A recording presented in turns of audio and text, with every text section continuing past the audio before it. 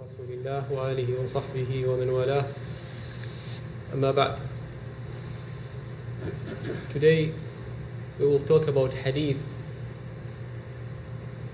It's in Sahih al-Bukhari, which is it's authentic hadith, but it's not a hadith as we define the hadith, because the hadith is whether the saying of the Prophet sallallahu alaihi wasallam or one of the actions of the Prophet sallallahu alaihi wasallam on one of the taqreer, the actions that the Prophet sallallahu alaihi wasallam accept or agreed to.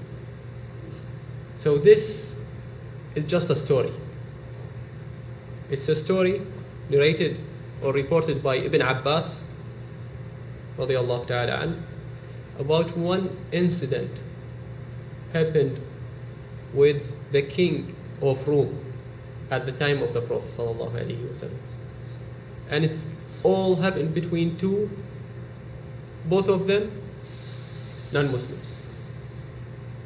So it's in Sahih al-Bukhari, but it's a story, it's not a hadith.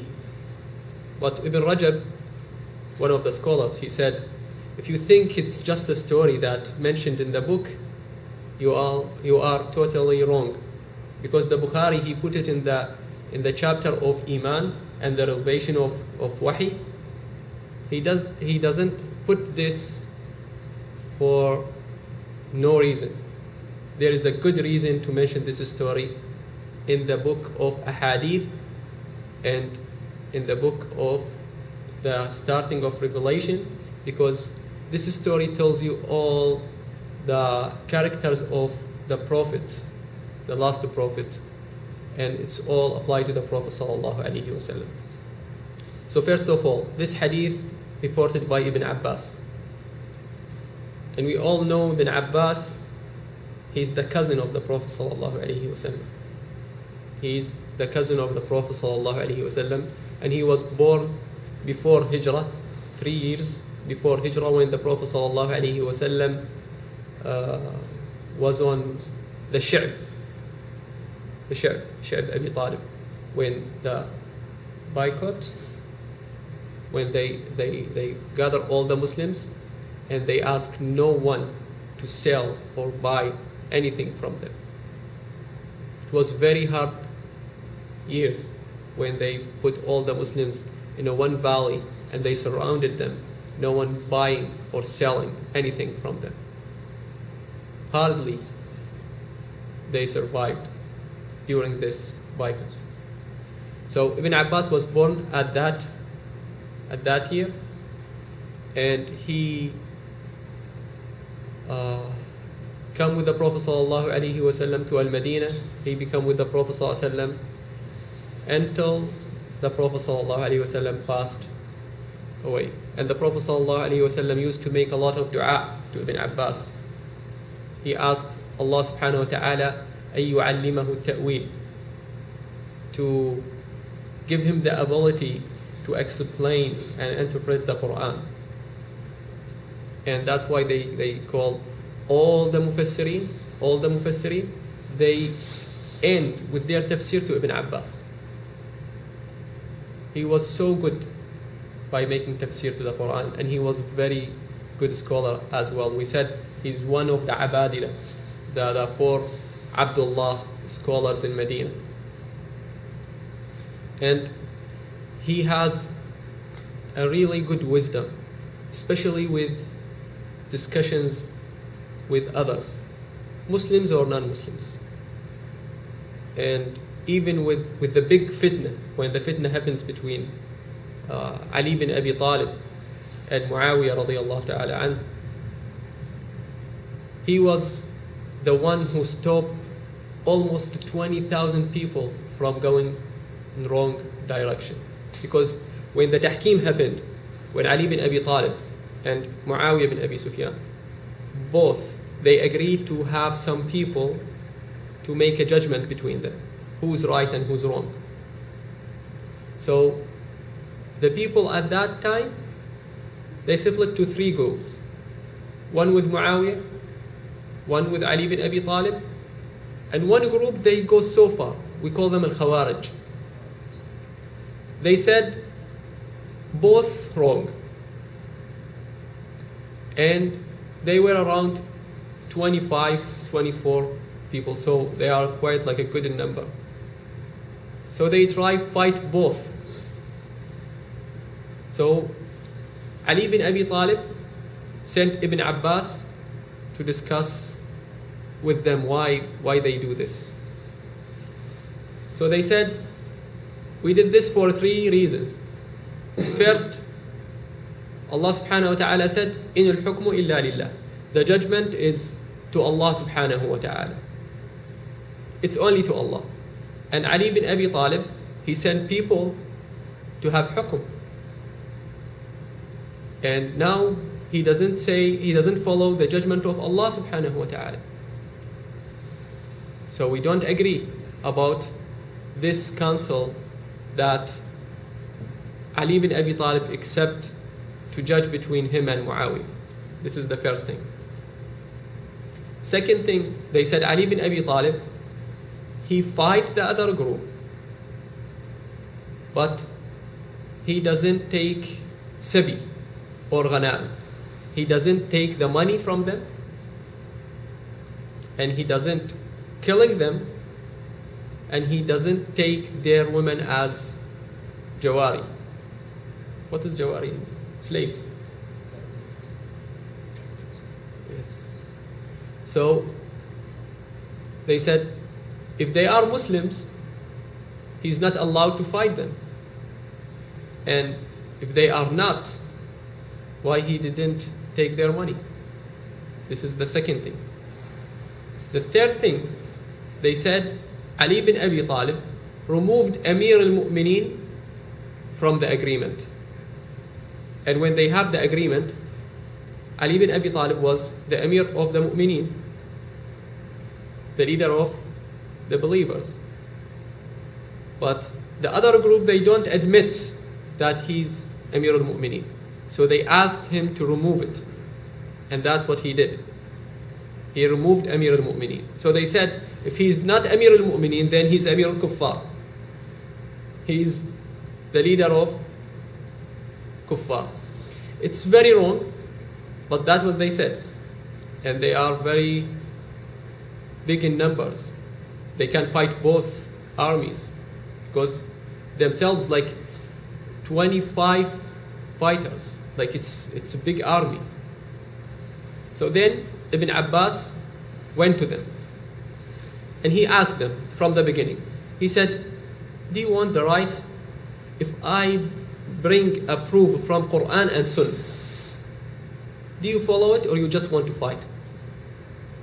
They said, no, we will go to the proof and we will apply to it if you really give us a proof from Quran and Sunnah. He said, so only these 3 what you have against Ali bin Abi Talib? They said yes. He said, okay, so the first one, Allah subhanahu wa ta'ala said in his book about killing the sayd, hunting in haram. He said, يا أيها الذين آمنوا لا تقتلوا الصيد وأنتم حرم ومن قتله منكم متعمدا فجزاء مثل ما قتل من النعم يحكم به ذوى عدل منكم. So Allah subhanahu wa ta'ala said, the hukum is for 2 trustful people from you. So Allah subhanahu wa ta'ala agreed to have some judgment from trustful people. So which one is more important? The bloods between 2 armies, both Muslims, or to killing a rabbit in haram? And then he said, Allah subhanahu wa ta'ala also said about the husband and wife, فَبَعَثُوا بِحَكَمٍ مِنْ أَهْلِهِ وَحَكَمٍ مِنْ أَهْلِهِ. So Allah subhanahu wa ta'ala again, He asked you to have some judge from you. So they said, this is the first one. And they agreed to it. The second thing, they said that Ali bin Abi Talib doesn't take the sabi, doesn't take the money. And this is right. Ali bin Abi Talib, at the beginning with the war with the Muslims, he doesn't even take the raya, doesn't even ask his leader to fight until they fight him. He said, no one fight because they are Muslims. He afraid. Until they fight him, and they actually killed the one guy from his army, and they said, oh Allah, be my witness, I didn't start this. He was so pious, Ali bin Abi Talib, rahmatullah alayhi. So, Ibn Abbas said, Ali bin Abi Talib, at the beginning he fight in the camel fight. And it's against the army. They have with them Aisha, al-Mu'mineen. And he said, Allah subhanahu wa ta'ala said, Aisha, it's one of the mothers of the believers. He said, do you accept to have your mother as a slave? To take her as a sabi? Is that what Allah subhanahu wa ta'ala asked you to do? And then they agree with this point again. And about the third one, he said, the other army, the army of Muawiyah, they didn't accept Ali bin Abi Talib as a leader of believers, as Amir al-Mu'mineen. And that doesn't make him something else. Just like the Prophet ﷺ in Sulh al-Hudaybiyah, when he tried to discuss with the kuffar and tried to write the contract, he said, this is the contract between Muhammad Rasulullah ﷺ. So they said, if we believe that you are Rasulullah, we have no issue with you. But we don't believe you are Rasulullah. You are the Prophet that Allah subhanahu wa ta'ala has sent. So they asked him to remove it. And Ali bin Abi Talib, he was writing the contract. And he asked Ali bin Abi Talib to remove it. But he said, I will not ever remove Rasulullah from the contract. So the Prophet ﷺ said to Ali, show me where is it? And he removed it himself. He said, that doesn't make the Prophet ﷺ something else. He's still the Prophet of Allah, but he removed it before he have the contract done, because the other group, they didn't admit that he is the Prophet of Allah. So 20,000 from this army joined Ali again. And they said around 4,000, they stay as Khawarij. So Allah subhanahu wa ta'ala saved a lot of Muslims from a bad path because the wisdom of Ibn Abbas. He was really good scholar, and he established a lot of fiqh in al-Madinah.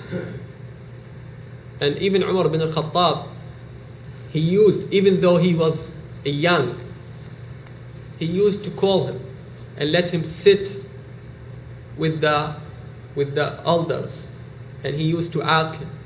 Even sometimes, like, people ask about one ayah or one surah, and then he turned to Ibn Abbas and asked, even though they all older than him. And he was so respectful for the others. He, even if he asked, he would say, I didn't say anything unless I hear from you, because he was young. And even when he see the Sahaba of the Prophet ﷺ, he used to take to lead their horses, for example. And he said, that's how our Prophet taught us to respect our elders, even though he's the cousin of the Prophet ﷺ, and they used to have a respect for him. He's a scholar, he's a knowledgeable, he has a wisdom. They all know the Prophet ﷺ make dua for him. And when he speaks, that's why Umar ibn al-Khattab, he said, he speaks very well and he has the knowledge. And it's very hard to find these kinds of people.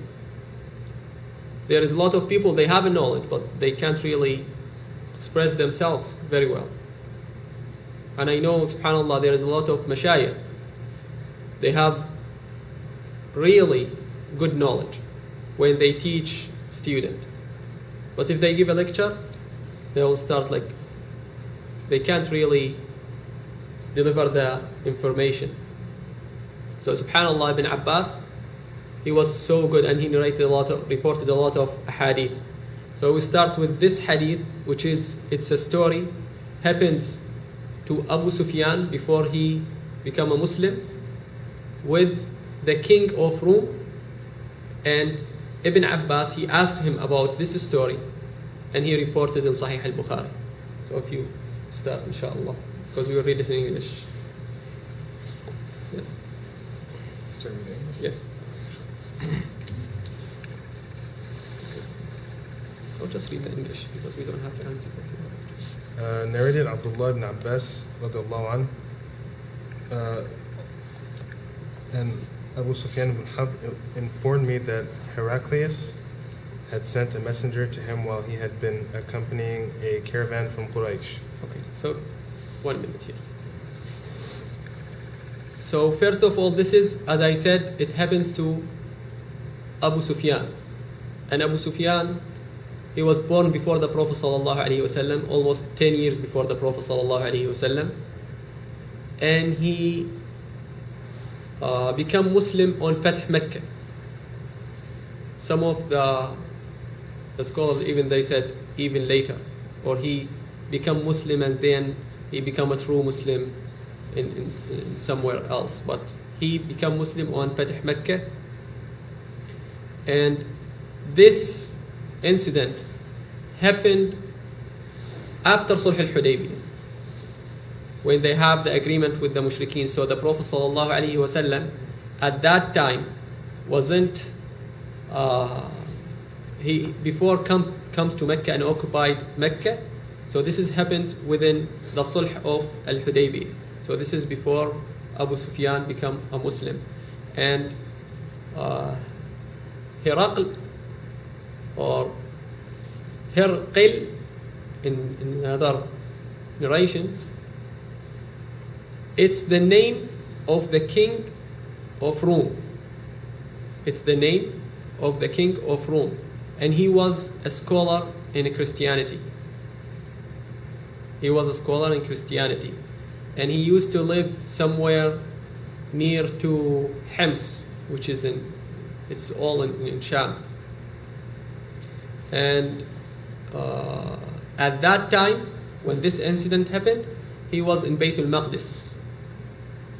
He wasn't in his city. He was in Bayt al-Maqdis. What happened that the Prophet ﷺ sent a book to all the leaders at that time. And when he got this, we call it kitab, which is a message from the Prophet ﷺ, he wanted, because he was a scholar in his Christianity, and he knows that there is a prophet will come, and it's time for a prophet. So he asks some of his batariqa, which is the lowest level of scholars or servants, to bring some people knows that prophet. So when he sent them, they found Abu Sufyan and almost 20 to 30 people from Mecca, which is, they know the Prophet ﷺ, they make a trade in Sham. So they ask him to come. So if you continue. They were merchants doing business in Sham at the time when Allah's Messenger ﷺ had truce with Abu Sufyan and Quraysh infidels. The contract period, like between them. And again, Sham or Sham, it's both. It's the land from Al-Arish to Al-Furat. From Al-Arish to Al-Furat is all Sham. It's all Sham. And it's Ardul Mahshar. It's like the hashr will be, in this dunya will be there. This is in Sahih Muslim, by the way. So Abu Sufyan and his companions went to Heraclius at Iliya. Iliya, which is Baytul Maqdis. They call it Iliya, Iliya, Iliya. Heraclius called them in the court, and he had all the senior Roman dignitaries around him. And you know, Iliya, when we call this Baytul Maqdis, the salat there, it's equal to how many salat in Baytul Maqdis? So we have 3 masajid, right? لا تشد الرحال إلا إلى 3 مساجد.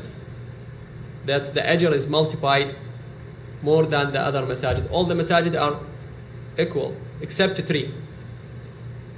Masjid al-Haram 100,000, and Medina Masjid al-Nabawi 1,000, and 500. Actually, there is a lot of hadiths describe the ajr. Some of them they said 500, some of them they said 1,000, some of them they said 250. But the most authentic one, or the scholars, they said it's 500. So Heraclius called them in the court, and he had all the senior Roman dignitaries around him. He called for his translator, who translating Heraclius' question, said to them, "Who amongst you is closely related to the man who claims to be a prophet?" Okay, so why Herakl asked these people about the Prophet ﷺ? Why he asked to bring them? Because he knows there is a prophet will come. So he wants to know if it's true. He is the last prophet that he read about in his books or not. That's what he wants to confirm. He knows there's a prophet will come, and he just wants to confirm if it's the Prophet ﷺ is the same or not. Abu Sufyan replied, "I am the nearest relative to him amongst the group." Heraclius said, "Bring him, Abu Sufyan, close to me and make his companions stand near behind him." You will see Herakl was a scholar, and he knows what he's asking for. That's why he said, "Bring him close to me and put his companion very close at his back." You know why? Because he will ask them if he lied, to point his lying. If he said anything wrong about the Prophet ﷺ, because he knows these people are the enemy of the Prophet, ﷺ. So they may lie on him. That's the scholar, they said it's a one fa'idah from this hadith, one benefit, that you shouldn't ask the enemy to be a witness on his enemy. You can't, because he would lie. But Herakl, even though that he knows he would lie, he made this trick to stop him from lying, because he knows that the honorable guy, he wouldn't lie in front of his group, because when he will go back, they will say, "Oh, this is the liar who lied," even though he did it for their good. That's why Abu Sufyan, he would say, if I wouldn't scared they will call me a liar, I would easily lie to Qaisar. And by the way, Qaisar is his title. It's the same guy. His name is Herakl, and his title is Qaisar. Yes. Bring Abu Sufyan close to me and make his companions stand near behind him. Abu Sufyan further added, Heraclius told his translator to tell my companions that he wanted to put some questions to me regarding that man, the Prophet ﷺ, and that if I told a lie, they, my companions, should contradict me. Abu Sufyan added, "By Allah, had I not been ashamed of my companions labeling me a liar, I would not have spoken the truth about the Prophet sallallahu alaihi wasallam." The first question he asked me about was, "What is his family status amongst you?" I replied, "He belongs to a good, noble family amongst us." Yes, because why the first question he asked is Assalamu alaikum wa barakatuh. Because he knows Allah subhanahu wa ta'ala wouldn't choose someone to be a prophet without being a pure. That's why the Prophet ﷺ said Allah subhanahu wa ta'ala has chosen the Arab, and choosing Quraysh from Arab, and choosing Bani Hashim from Quraysh, and choose me from Bani Hashim. So I'm the chosen one. So that Allah subhanahu wa ta'ala picked him from the good and the better, the better, the better. Heraclius further asked, has anybody else amongst you ever claimed the same, i.e. to be a prophet before his claim? I replied, no. Because he just want to check if he just repeating what the others say. But actually, and this is known, that Jewish, like Bani Israel, generally, they have the prophethood. The prophet is in their lineage. But Arab, there is no other prophet. Only the Prophet ﷺ. From Ismail, there is no other prophet to the Prophet Mohammad ﷺ. That's why no one expects that the Prophet will come from these people. No one even think about that. Even the scholars of Bani Israel, even Heraclius himself, he doesn't think. He thought it will come from Bani Israel. That's why he asked. He thought like maybe some people, they think about it and they claim that they are prophets, but no one claimed. And that's a proof that it's not in their mentality. That no one, they know there is no prophets from them. So no one claimed that he's a prophet. But after the Prophet ﷺ, many people claimed that they are prophets, because now it's there. That's why he asking, and this is very clever question. Heraclius asked, was anybody amongst his ancestors a king? I replied, no. Heraclius asked, So why he said a king again? Because if there is a king in his lineage, maybe he's a claim that he's a king and he wants the kingdom of his father. But there is nothing. Heraclius asked, do the nobles or the poor follow him? Do the nobles or the poor follow him? I replied, it is the poor who follow him. He said, are his followers increasing or decreasing day by day? I replied, they are increasing. He then asked, does anybody amongst those who embrace his religion become displeased and renounce the religion afterwards? I replied, no. Okay. So now he's asking about the companions of the Prophet ﷺ. Usually, if someone just seeking Allah subhanahu wa ta'ala, to please Allah subhanahu wa ta'ala, you will find not really the noble people and the rich people would accept him. They seeking this dunya. The noble, the rich people, or the poor, the weak people. And he confirmed only the weak people. And usually the leaders of Quraysh, they fighting him. Till that time. And again he asked him, anyone returned to you from his religion? And he said, sakhtatan. That means he doesn't pleased with the religion. Not about something of this dunya, because there is some people, they, for a reason, as a one in Habasha, when he wants to marry a lady, he left Islam. One of He used to be among the Sahaba, and he died as non-Muslim. That's why he asked him. He found some error in Islam and he left it. Not because a reason of this dunya. Because there is some people, they leave Islam for a reason. And you will find in the end of the story, there is some people, they think Islam is right, but they don't follow it for a reason of this dunya, because there is a lot of temptation that they can't really reach with the Islam. So there is a guy, he loved a Christian woman, and then he became Christian and left Islam. Not because he doesn't like Islam, but because he wants this lady.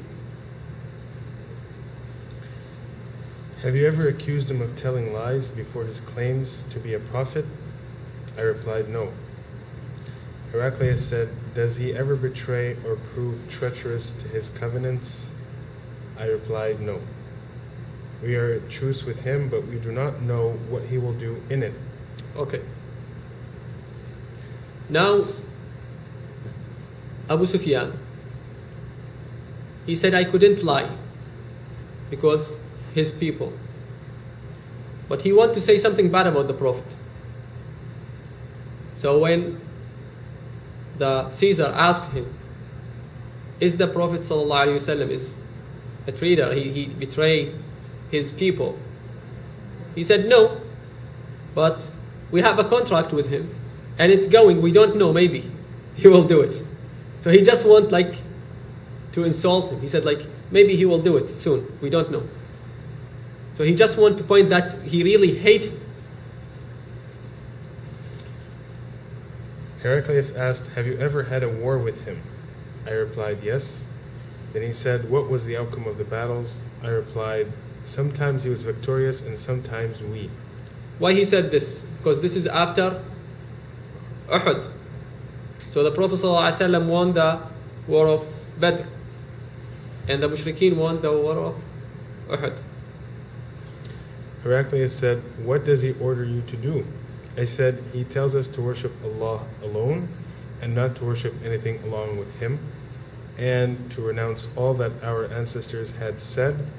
He orders us to pray, to speak the truth, to be chaste, and to keep good relations with our kith and kin. Heraclius asked the translator to convey to me the following. I asked you about his family, and your reply was that he belonged to a very noble family. In fact, all the messengers come from noble families amongst their respective peoples. I questioned you whether anybody else amongst you claimed such a thing. Your reply was in the negative. If the answer had been in the affirmative, I would have thought that this man was following the previous man's statement. Then I asked you whether any one of his ancestors was a king. Your reply was in the negative, and if it had been in the affirmative, I would have thought that this man wanted to take back his ancestral kingdom. I further asked whether he was ever accused of telling lies before he said what he said, and your reply was in the negative. So I wondered how a person who does not tell a lie about others could ever tell a lie about Allah. I then asked you whether the rich people followed him or the poor. You replied that it was the poor who followed him, and in fact, these poor always are the followers of the messengers. Then I asked you whether his followers were increasing or decreasing. You replied that they were increasing, and in fact, this is the way of true faith, till it is complete in all respects. I further asked you whether there was anybody who, after embracing his religion, became displeased and discarded his religion. Your reply was in the negative, and in fact, this is the sign of true faith. And when its delight enters the hearts and mixes with them completely, I asked you whether he had ever betrayed. You replied in the negative, and likewise, the messengers never betray. Then I asked you what he ordered you to do. You replied that he ordered you to worship Allah and Allah alone, and not to worship anything along with him, and forbade you to worship idols, and ordered you to pray, to speak the truth, and to be chaste. If what you have said is true, he will very soon occupy this place. Now, pay attention to what Herqal would say. he would say very good things about the Prophet ﷺ. Only the believers would say it. So just focus on what he's gonna say. If what you have said is true, he will very soon occupy this place, which is underneath my feet now. And I knew it from the scriptures, that he was going to appear, but I did not know that he would be from you. And if I am sure to reach him, I would go immediately to meet him, and if I were with him, I would certainly wash his feet. Heraclius then asked for the letter addressed by Allah's Messenger sallallahu alaihi wasallam. Then he brought the letter that the Prophet sallallahu alaihi wasallam has sent to him, and he would read it. Before he started reading it, I want to point here that he said, I would go to the Prophet sallallahu alaihi wasallam and wash his feet. So this tells us that he accepts the message of the Prophet sallallahu alaihi wasallam, but it's not. He accepts and he knows that he is the Prophet. And he said, if it's I in your position, I would do this. But let's see if he did it or not. Heraclius then asked for the letter addressed by Allah's Messenger sallallahu alaihi wasallam, which was delivered by Dihya to the governor yes, of Dihya al-Kalbi, or Dahya al-Kalbi, who forwarded to Heraclius to read. Actually, this is another hadith that the Prophet sallallahu alaihi wasallam. This is the king of Rome. It was an empire. And the Prophet ﷺ was with some people in Al-Madinah. At that time, he couldn't even defeat the mushrikeen from Quraysh. And they used to attack him. So the Prophet ﷺ wanted to send a letter to a king of empire. You will see how he talked to him first. And then when he wants to send it, people get scared. Who's going to deliver this message to the king? The people that the Arab, they used to go there and make sujood to him.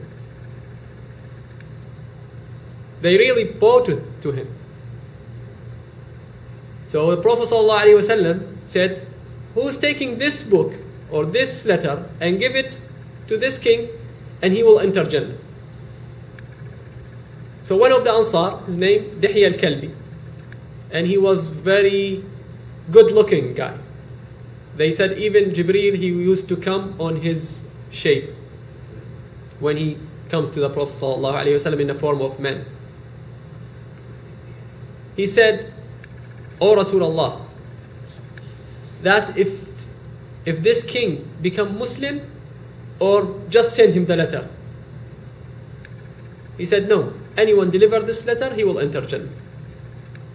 So he said, I will do it. And he was absolutely sure he will get killed. But he said, alhamdulillah. So let's continue. The contents of the letter were as follows. In the name of Allah, the most beneficent, the most merciful. Bismillah ar-Rahman ar-Rahim. The Prophet ﷺ, he used to start Bismika Allahum, just like before, and then when it becomes Bismillahi majraha, he start Bismillah, and then he add Bismillah ar-Rahman ar-Rahim when it comes wa innahu min Sulaiman wa innahu Bismillah ar-Rahman ar-Rahim when it revealed to the Prophet ﷺ. In the name of Allah, the most beneficent, the most merciful. This letter is for Muhammad, the slave of Allah and his messenger. He starts with the slave of Allah and his messenger. The slave of Allah before messenger. Just to make it clear, he is the slave of Allah. To Heraclius, the ruler of Byzantines, peace be upon him. From Muhammad, the slave of Allah and his messenger, to Heraclius, the ruler of Byzantines, peace be upon him who follows the right path. Again, he doesn't say Assalamu alaikum. He said Assalamu ala man ittaba al-huda. Again, he said, As-salamu ala man ittaba'a al-huda. Salam to whom who follow the right or the guidance. Because he doesn't know if he's going to be Muslim or not, if he's going to fight or not. Salamu alaykum, that's mean peace be upon you. Nothing can happen between us. That's why you can't start with someone say Salamu alaykum and then you betray him, or you do something wrong, or you talk about him. You say Salamu alaykum, you should keep it. You start with the peace, you have to keep it to the end. Peace be upon him who follows the right path. Then after, I invite you to Islam, and if you become a Muslim, you will be safe, and Allah will double your reward. Why he said will double your reward? Because he believed in Jesus, and then if he believed in Prophet Mohammad ﷺ, he will get double rewards as a Christian, as true Christian, and as Muslim. And if you reject this invitation of Islam, you will be committing a sin by misguiding your Harisiyin peasants. Harisiyin. Which is, you know, common folks. These people, they follow the true Christianity. They don't believe in the three. They don't believe in Jesus as a God. They believe Jesus as a prophet. So the Prophet ﷺ mentioned them because they are the true Christian. He said, you will get the sin of these people. And I recite to you Allah's statement, O people of the scripture, Jews and Christians, come to a word that is just between us and you, that we worship none but Allah Ta'ala, and that we associate no partners with Him, and that none of us shall take others as lords beside Allah. Then, if they turn away, say, bear witness that we are Muslims. So this is the letter of the Prophet ﷺ to the king or to the leader of Rome. And it's simple and direct. Aslim, taslim. Become Muslim, you will be saved. And if he become Muslim, he will be saved in this dunya and in akhirah. But unfortunately, he doesn't follow this letter. That's why the scholars at the end, they said if he gets scared from his people and he doesn't follow Islam, they said if he really followed the advice of the Prophet ﷺ, Aslim Taslim, he will be saved. He will be saved in this dunya and hereafter.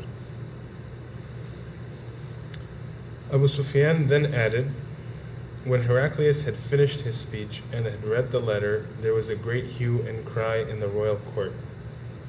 So we were turned out of the court. I told my companions that the question of Ibn Abi Kabsha. Ibn Abi Kabsha is the Prophet ﷺ. I will tell you this is a story. So let's continue this until the end. I told my companions that the question of Ibn Abi Kabsha, Prophet Muhammad ﷺ, had become so prominent that even the king of Bani al-Asfar, Byzantines, is afraid of him. Thenceforth, I became sure that he, the Prophet ﷺ, would be the conqueror in the near future till I embraced Islam. Allah Azza wa Jal guided me to it. So, Abu Sufyan said, at that time, because they don't know the language of the king, when the king said what he said, his people, they start complaining, because he said, I will wash his feet, and he said very good things about him. He said like a lot of people wasn't like complain and there is so screaming, and they asked the guards to take us out. After this point, we don't know what happened. But Abu Sufyan told his people that the matter of Ibn Abi Kabsha, which is the Prophet ﷺ, and he named him this to insult him. Ibn Abi Kabsha, they said he is from Khuza'a. All people used to worship some gods, and he used to deny and worship something else. So he just like said, oh, this is comparing to this one, it's just like the same. Or they said, it's this one, he was one of the uncles of the Prophet ﷺ from his mother's side. He's not like a direct prophet. And he wasn't really well known in his lineage. So he just wanted to insult the Prophet ﷺ, so he described him in this name. So he wanted to say something bad about the Prophet. That tells you like he was really hate the Prophet ﷺ, even though he said, at that time I realized that even this king, he afraid of the Prophet, and I realized he will be the Prophet, and he will occupy all these lands by the right message. But he still mentioned a very bad name to the Prophet ﷺ. The sub-narrator. And there is one thing he said, Bani al-Asfar, the sons of yellow people, about the Rum. And this is how the Arab used to call the Rum, Bani al-Asfar, because their skin, the Arab, their skin, it's almost white to dark, or to, even if it's white, it's a little bit dark. But the other people, they are more yellow or whitish than the Arab. So they call them Banu al-Asfar. The sub-narrator adds, Ibn al-Natur was the governor of Ilya and Heraclius. Yes. Ibn al-Natur, he was the governor of, he's the responsible for Ilya Bayt al-Maqdis. I told you at the beginning. So Herqal was the king, and he was a scholar, and he was in his city near to Hims in Sham. But Ilya, the governor of Ilya, he was a very good scholar in Christianity, and he became Muslim. He believed in the Prophet ﷺ, and he was killed by Herqal. That's what some other stories said, because he believed in the Prophet. He knows that the Prophet ﷺ is the last prophet. So he was a scholar equal to Herqal. So he asked him, he showed him the letter, and he confirmed that he's the Prophet, and he believed in him. But he was killed by Herqal. And again, till now, the story from Abu Sufyan, it ends. Now, this edition, it's from Az-Zuhri, one of the reporter of the hadith, after Ibn Abbas. It's his story.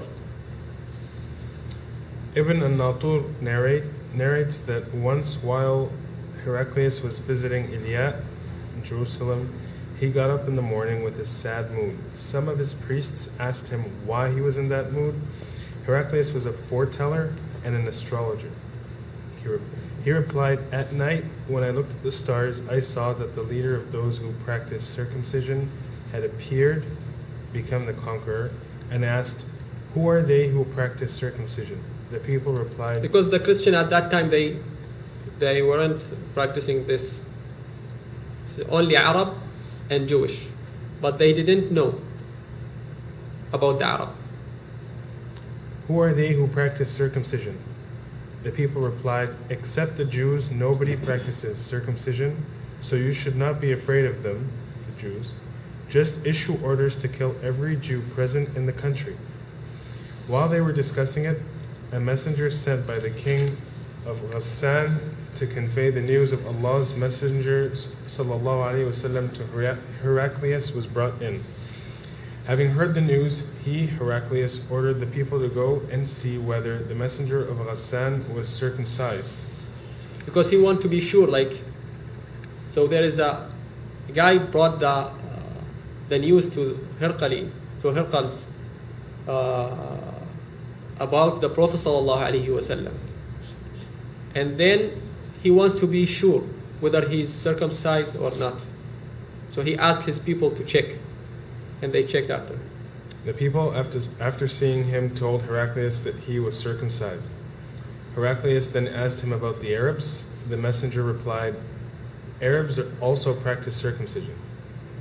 After hearing that, Heraclius remarked that sovereignty of this nation, Arabs, had appeared. Heraclius then wrote a letter to his friend in Rome, who was as good as Heraclius in knowledge. Heraclius then left for Homs, a town in Syria, and stayed there till he received the reply of his letter from his friend, who agreed with him in his opinion about the emergence of the Prophet ﷺ, and in fact that he indeed is a prophet. On that, Heraclius invited all the heads of the Byzantines to assemble in his place at Homs. When they assembled, he ordered that all the doors of his palace be closed. Then he came out and said, O Byzantines, if success is your desire, and if you seek right guidance and want your empire to remain, then give the bay'ah, pledge, to this Prophet ﷺ, that is, embrace Islam. Listen to their reply.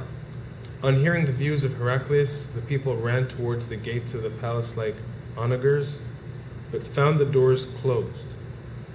Heraclius realized their hatred towards Islam, and when he lost the hopes of their embracing Islam, he ordered, bring them back to me. When they returned, he said, what I already said was just to test the strength of your conviction, and I have seen it. The people prostrated before him and became pleased with him, and this was the end of Heraclius' story in connection with his faith. Okay, so now we said Heracl, he knows for sure that the Prophet ﷺ was sent by Allah subhanahu wa ta'ala.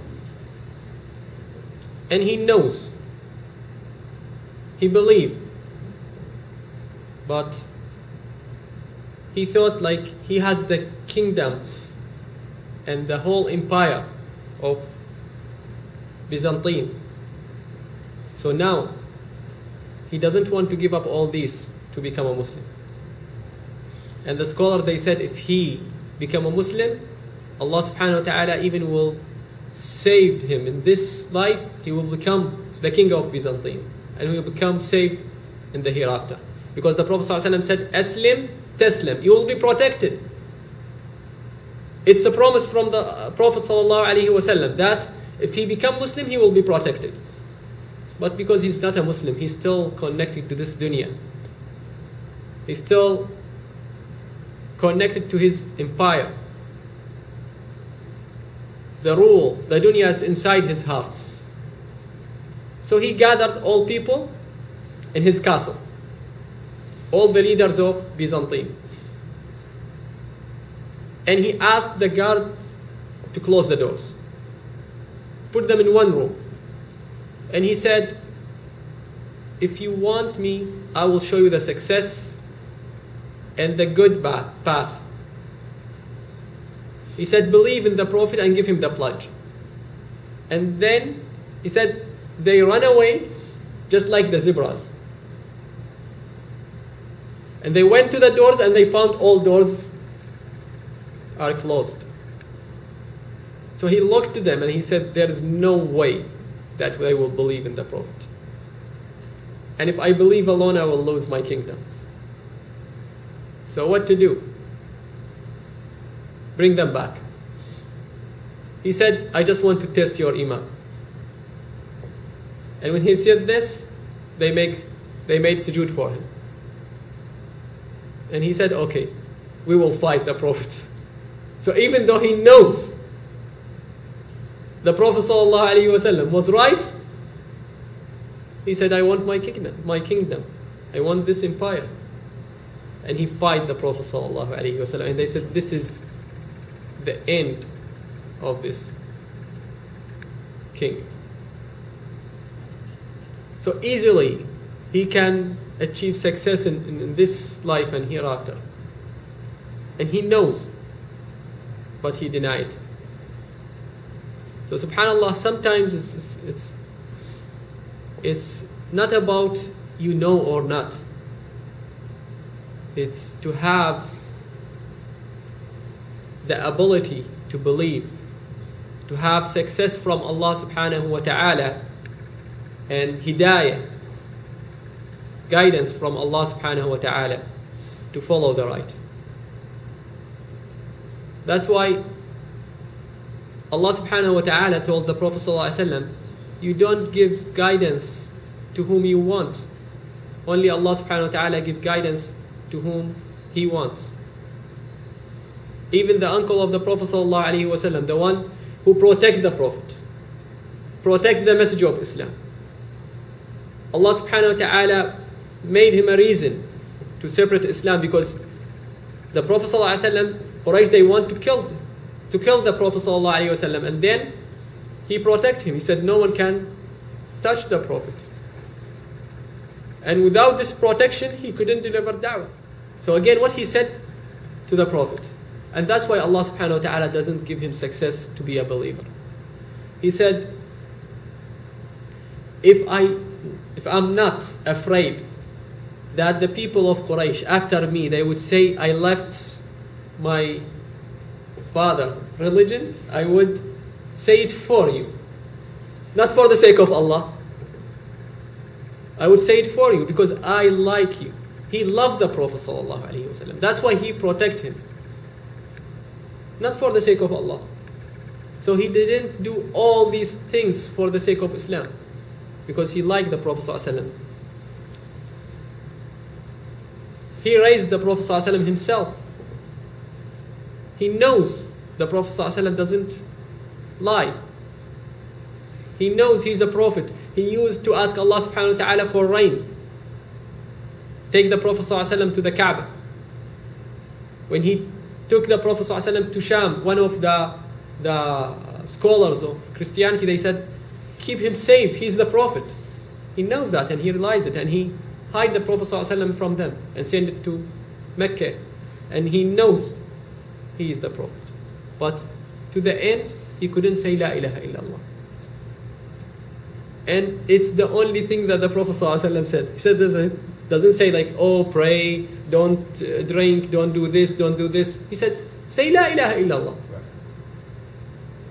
And alhamdulillah, we are pleased that we can say La ilaha illallah many times during the day, if Allah subhanahu wa ta'ala give us success to say it. And whoever, the last word before he died, say La ilaha illallah, he will enter Jannah, as the Prophet sallallahu alaihi wasallam said. But we should keep practicing saying La ilaha illallah. It's the best dhikr, La ilaha illallah.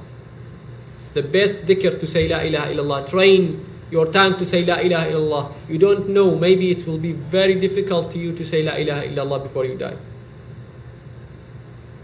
So again, because Abu Talib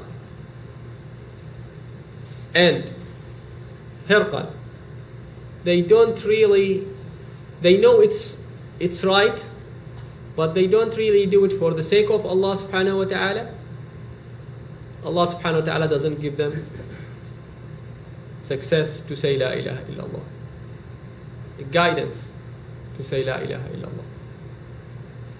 So it's very important to purify your heart and to make ikhlas, sincerity to Allah subhanahu wa ta'ala, and then Allah subhanahu wa ta'ala would give you the success to say La ilaha illallah and to die on Islam. Any questions? No? Okay, jazakum Allah khair, barakallah fikum. I'm sorry the hadith is like so long, but it's worth to say. Jazakum Allah khair.